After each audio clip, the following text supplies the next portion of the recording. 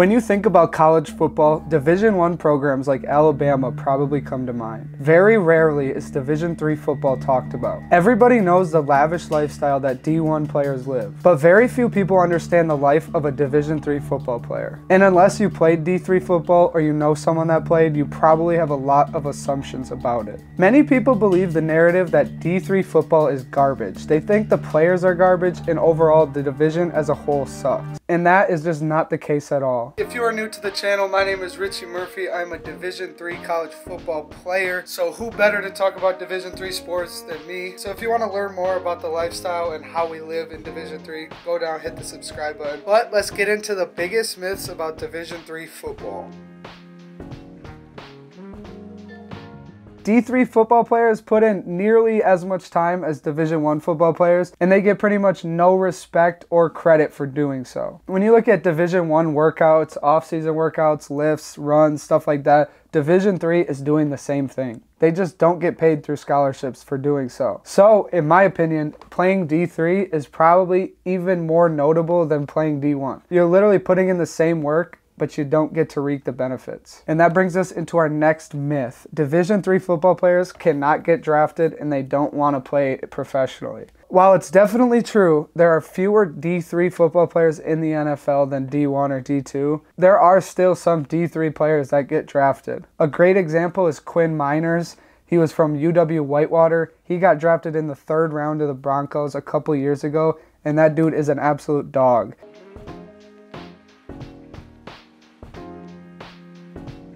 If you think that guy couldn't play D1, you're definitely wrong, and you don't know football. That guy is a menace. He could play at any level he wants. While I'll definitely say that most D1 football players, they probably want to play at the next level in the NFL, whereas Division III football players, they understand that they're probably not going to make it to the NFL. However, there are definitely still some people that want to make it to the NFL, and D3 is just their route of getting there. Like, I understand I'm 5'8" and I'm a cornerback and I'm also white. I'm probably not going to go to the NFL, and I 100% have accepted that, but that doesn't mean I can't play a sport in college because I love it. I literally play because I love it. I'm passionate about it, and I want to keep competing in football at a high level. D3 was my option and I took it, and I'm trying to make the best out of my situation. I saw a video on YouTube saying D3 sports are a scam, and they kind of assumed that every single D3 football player wants to make it to the NFL, and that's their goal. And that's their reason for playing D3 football. I'd say about 90% of Division III football players are playing it because they love the game. There's no scholarships. Oftentimes, D3 football players have to pay a fee to the football program in order to play, and you just don't see that at the other levels like D1 or D2. We are playing this sport because we love it and we want to compete.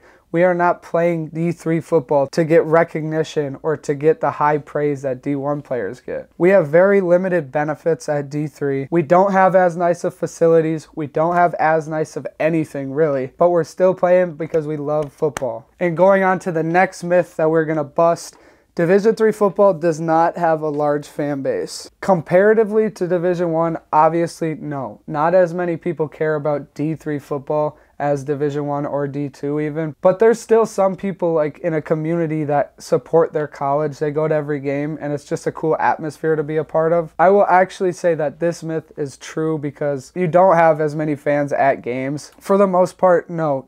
D3 does not have a very large fan base. And some people say that there's no money in Division III football, and that's our 4th myth. And that's not the case. Division III schools, the high programs, they bring in a lot of money. Just because Division III doesn't offer scholarships, that does not mean that there isn't money in it. Coaches get paid, trainers get paid, and schools get paid because of D3 football. If you're trying to go to a D3 college and you're interested in sports, you're probably going to go to a school that has a good football team. You're probably more likely to go to the school with the good athletics than the bad. And I think at public D3 schools, all the coaches' salaries are public. So if you wanted to go look at some of the top D3 coaches and what they get paid, you can definitely live off of that. So it's not like there's no money in D3. Going off the fact that some people think that D3 football is just trash as a whole. Obviously, there's a variety in talent levels between programs, conferences. The conference that I play in is the #1 D3 football conference in the nation. Year after year, we almost have 5 teams ranked in the top 25 in the nation. So that's what I know from D3 football. Obviously, there are smaller schools in D3 that are not very good at football because they haven't been able to build up their program. But you see that in every single division. D1, there's some D1 schools that are garbage. And I think that a good D3 could beat a horrible D1 school. There is a little fluctuation in talent level. Pretty much to conclude this video, every experience that I've had in D3 football has been awesome. Pretty much the first day I got to campus as a football player, I met my best friends that I'll probably have for the rest of my life. And that's probably my favorite thing about playing football, is the brotherhood that you form between your teammates and your roommates. And that just makes it completely worth it to play D3 football. So if you're considering playing D3,